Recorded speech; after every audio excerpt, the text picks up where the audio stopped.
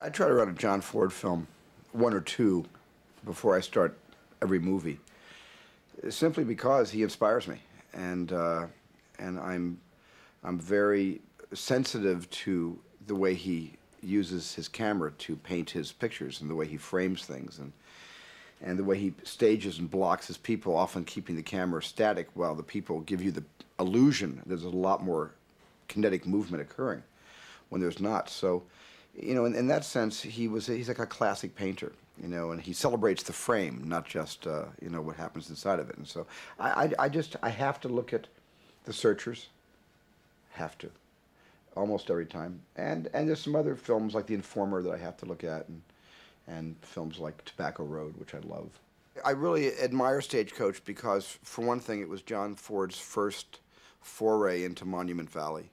So he was starting to use landscape art to help tell his story, to create God's country, and to put little figures in a grand landscape. And he began to bring nature into his films. More than any of his silent movies, you know, this was where he really began to use nature as a character in his pictures. And I also like when the guy has the Bible open, the arrow goes through the book into his heart. That's pretty cool.